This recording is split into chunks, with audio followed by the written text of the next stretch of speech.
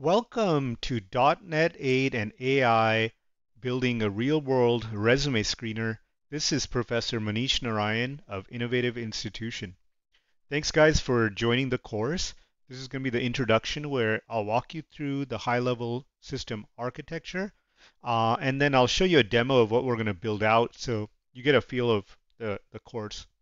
So in front of me, I've generated a diagram that showcases all the technologies we're going to use. Again, I'm going to add more features to the course as we progress, but this should give us a good start. So if you see on the left side, if I zoom in, we're going to use a React Tailwind based template, and I'm going to show you how to set that up and download it and everything. So here our client's going to be React single page app, okay? In the server side, the backend side of things, we're going to have one service. Let's say it's a microservice for .NET 8. That's going to be our core API, okay?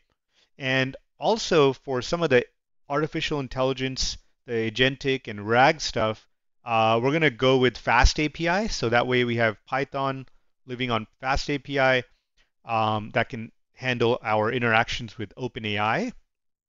Okay. Again, I'll make the course flexible. I'll have a switch in there somewhere so we can use an open source model as well. So we'll get to all that fun stuff.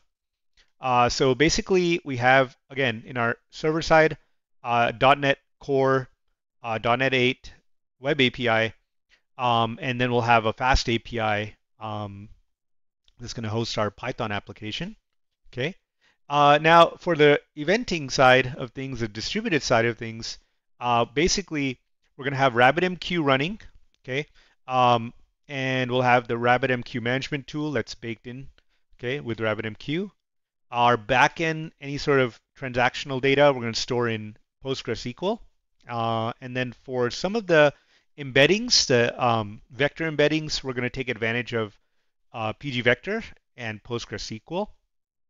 Okay, all of this is going to live again on Docker. All right, so I'm going to show you how to set up your containers, your Docker files, and basically our entire stack here can just run on a Docker command. All right, so again, high level, we have a React front end.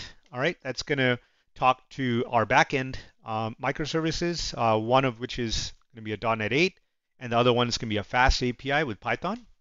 All right, and we're going to use RabbitMQ for our broker, our message bus broker.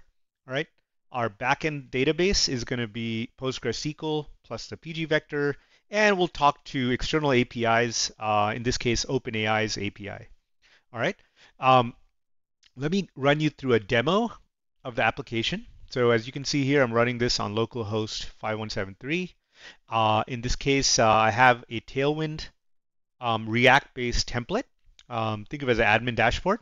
So we're going to download a free one, and then we'll tweak it to set up our front end. Okay. So as you can see here, we're building out a resume screener. Right now it shows 0 candidates, 0 jobs, 0 rankings. So very high level. I'm going to first create a new job. Okay. So we'll call it Cloud Architect, and I'll go on Google and just grab some description of an existing job that's there, Cloud Architect. All right, let's grab some of this data here, and I'm going to punch into the description, click on Create Job.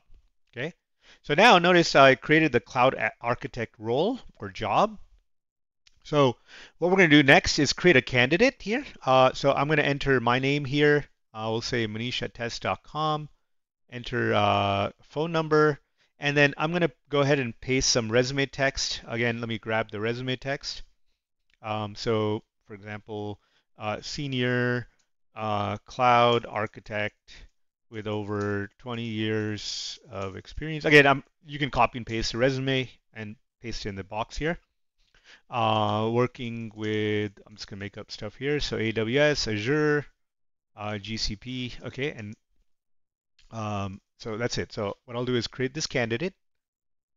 Okay, so you'll notice the candidate's been created. Okay, nice, simple, clean UI, right? Now the AI part of things, all right? So basically, once we have a job description, so in this case, Cloud Architect, and I do have a set of candidates, we're going to rank the candidates. So basically, when I click on Recalculate, we're going to have um, a background process, which is our FastAPI in Python. It's going to take, embed our data, embed our candidates, embed the job description, go out to OpenAI using their API, and start to rank the candidates and score them against the job description. So I went ahead and calculated the rankings. So I'm going to load them here, and perfect. So notice it says here's a candidate and here's a score, 0.62. Okay. And this was generated, the justification was generated via OpenAI. So Manish Rai is a strong match for cloud architect due to his senior cloud architect experience. And again, the more candidates you add here, you'll start to see them ranked, with their resume and background against the job. So let's have fun setting this up. I'll see you in the next video where I'll showcase kind of the environment setup, and then we'll get to the folder structure. Hope you have a great time in this course. If you have any questions, feel free to post on Udemy. And in this video, you'll see a link to the architecture diagram. By the way, I'm using eraser.io. Feel free to try that out.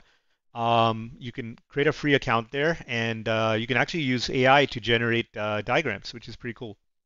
Have fun, and I'll see you in the next video.